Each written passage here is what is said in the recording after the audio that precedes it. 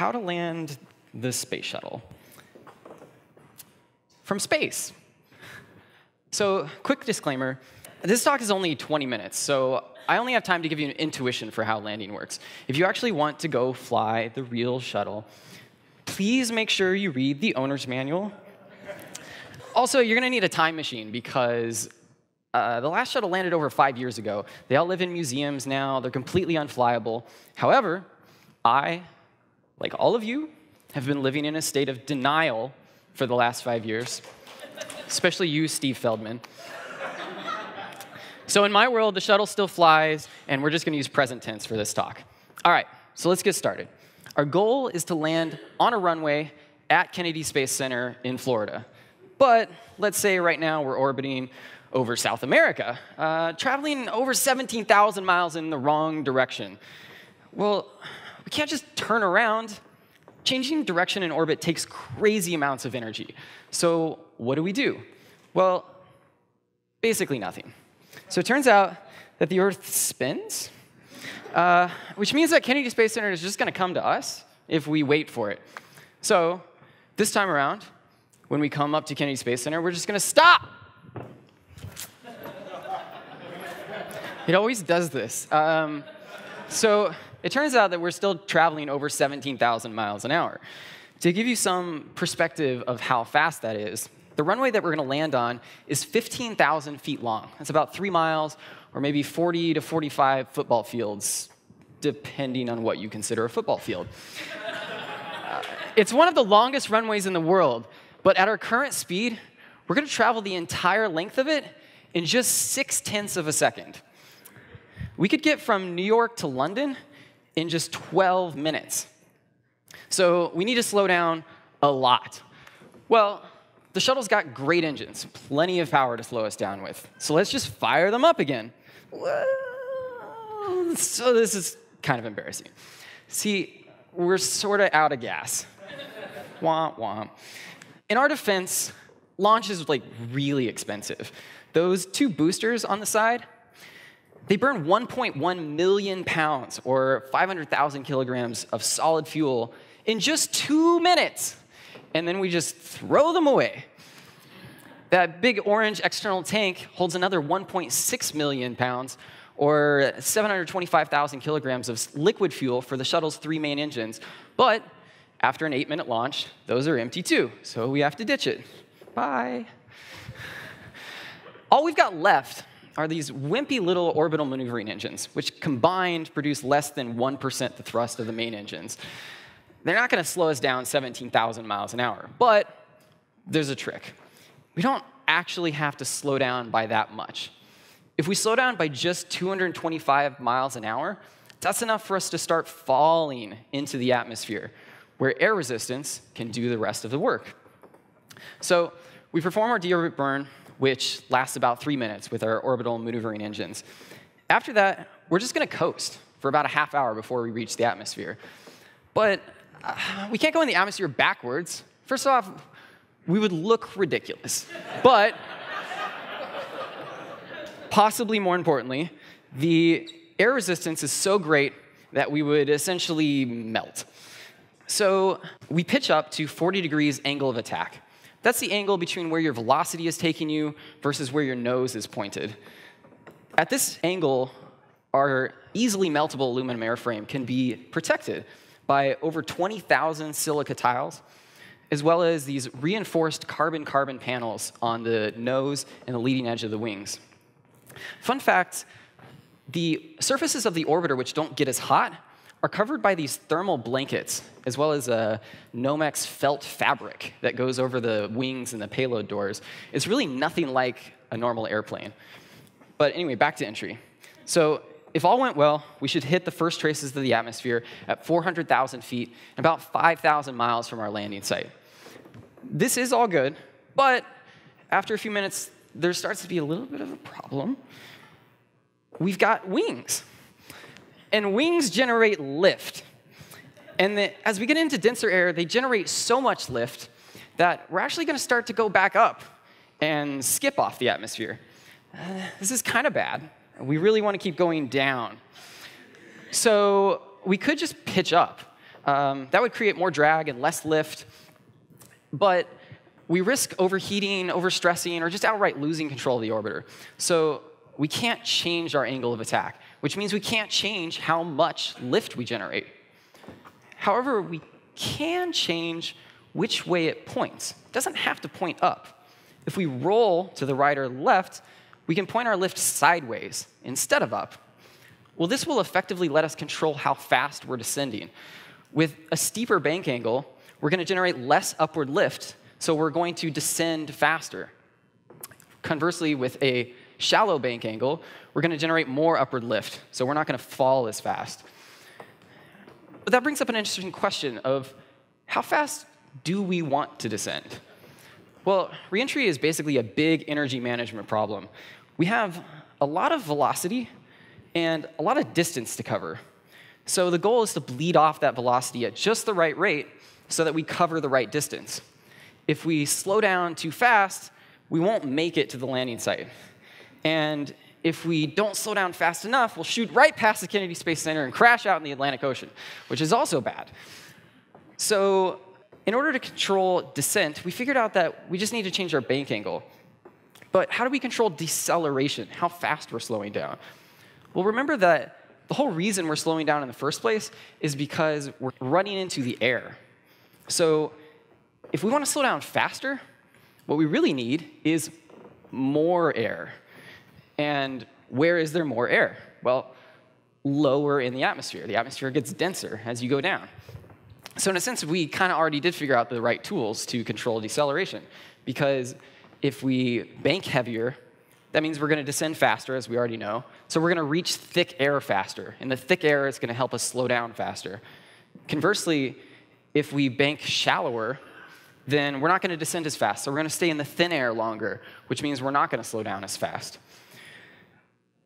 So there's just one last problem. We're kind of starting to turn.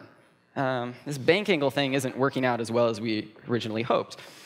So NASA goes to its engineers and says, this is a really big problem. We can't just land in Panama. And the engineers say, we'll just turn the other way. This isn't rocket science. Why are you wasting our time, Steve? So granted, this creates kind of this weavy S-turn reentry path, but it works. So before we go any further, let's review what we just learned. So we start with our deorbit burn, and that lasts for about 3 minutes.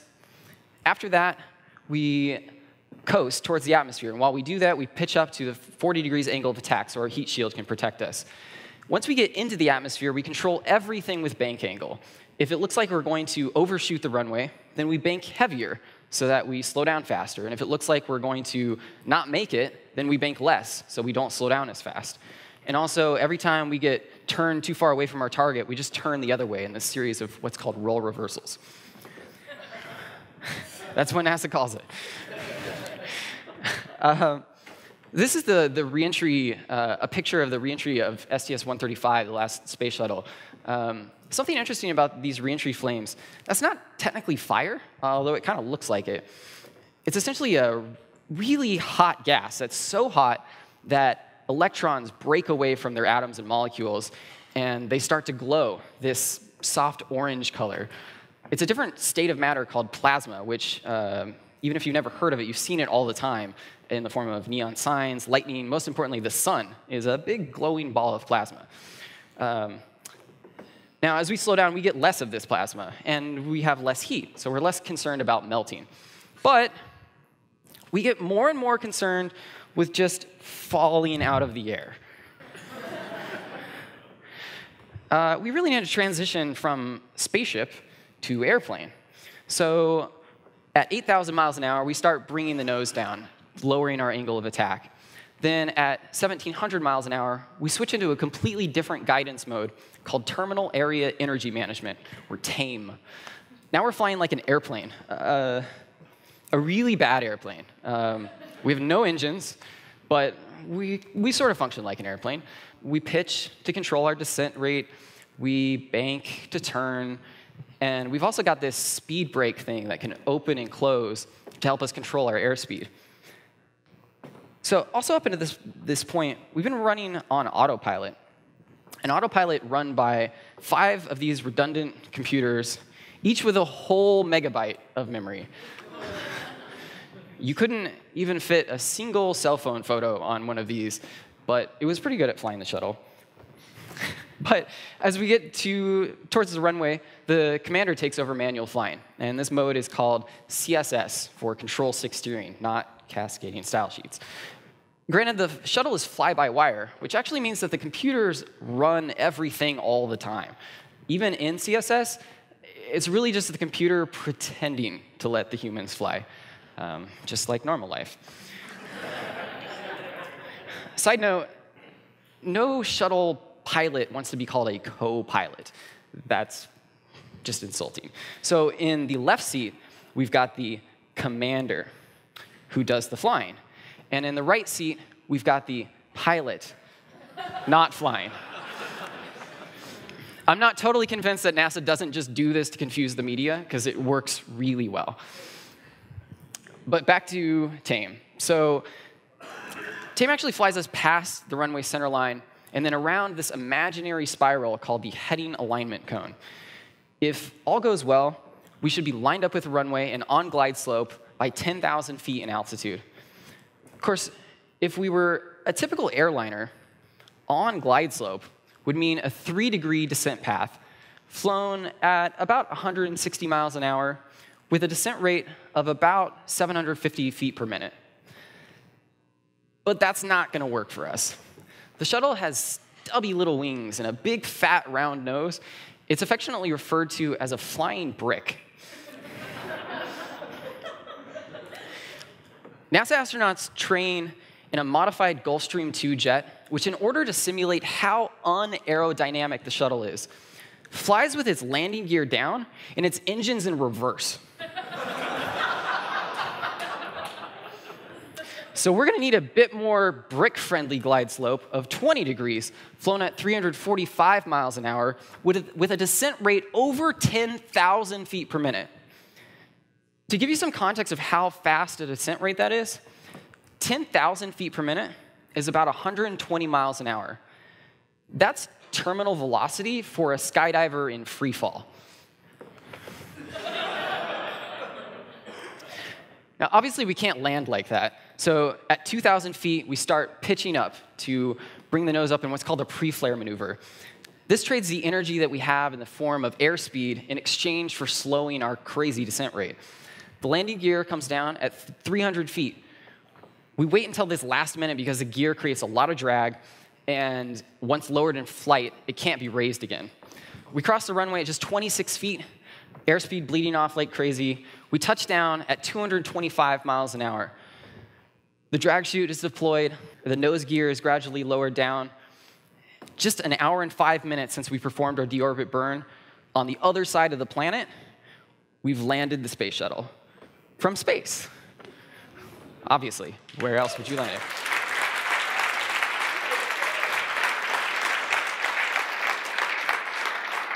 So I want to leave you with what this looks like from the pilot's perspective. Because I'm a pilot, and I think this is the coolest thing ever. Of course, no one I've ever shown it to also agrees that it's the coolest thing ever, but I'm hoping Steve will. This is the night landing of STS-115. We are flying around the heading alignment cone right now. We're looking through the pilot's heads-up display. That's what all the green numbers passing by are. On the left, there is airspeed. We're somewhere between 260 and 270 knots. On the right is altitude. We're passing through 28,000 feet right now. In just a moment from the top, you're going to see the east coast of Florida come into view. It's the lights south of the Kennedy Space Center. In the very center of the screen, there is a square with kind of a fuzzy diamond going in and out of it. That diamond represents guidance. So what the commander is trying to do right now is essentially fly that box over the diamond. And that will keep the shuttle on the right descent path and around the heading alignment cone. Also, that box is going to turn into a circle after a little bit. Doesn't matter too much. Well, it matters, but I don't want to explain it. At the bottom, which is now disappeared because the controls have been opened, apparently. There was a thing, it says CSS, and above that, it says HDG for heading. That's the heading alignment cone. And to the right, there's a horizontal line with a couple of triangles pointed at it. The top triangle represents the speed brake where it currently is right now. So it's open about maybe 70%. And the bottom triangle represents where the computer wants it to be, which is the same right now. You'll see that making adjustments as we go, and it'll make a big adjustment at 3,000 feet shortly before landing. There's the runway coming into view, and from 10,000 feet, I'm just going to let the astronauts talk for themselves, because I think it's a lot more interesting. The main voice that you're going to hear is the pilot talking the commander through landing.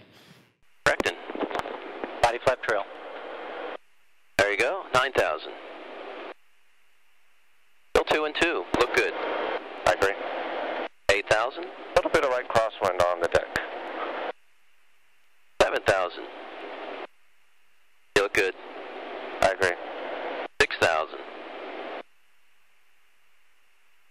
Okay, 5,000. My radar's good, and your radar's good. I agree. I'm going to declutter down, and I'm with you at just about 3,000. 3,000. Speed brakes. 3,000 speed brakes are moving to looks like about 27. Okay. Okay, 2,000 pre-flare. The gear is armed. Copy, pre-flare. I see you in the pre-flare. I see you lagging a little bit. Looks good. 1,000. Max speed 313. 700. 600. 500. 400. Gear down. Here comes the gear. Gear's moving. I show you coming down on the ball bar. You can turn your HUD up a little bit if you haven't. Going just a little bit high. I agree. A little bit high. There's 100 feet, 255. Plenty of energy. Correcting nicely. There's 50. I see the nose coming up. 3230. Okay, not too high, not too yet. There we go. We got 2210. You can start setting it down. There we go. 7, 6, 5, 4, 3. Touch. Here comes the chute. Derotating. And I show you going down at 1.5. Down at 1.5. Down at 1.5. Okay, touch. So remember, there's no engines available, so this is their one and only chance at landing. I'd also like to point out that this video started about 3.5 minutes ago at 37,000 feet. That's a pretty typical cruising altitude for an airliner. So just think about the captain of your airline saying, ladies and gentlemen, we're beginning our initial descent into Philadelphia or wherever. We'll be on the ground shortly. And by shortly, he means 3.5 minutes. But that's the way that the shuttle flew, and that's it. Thank you.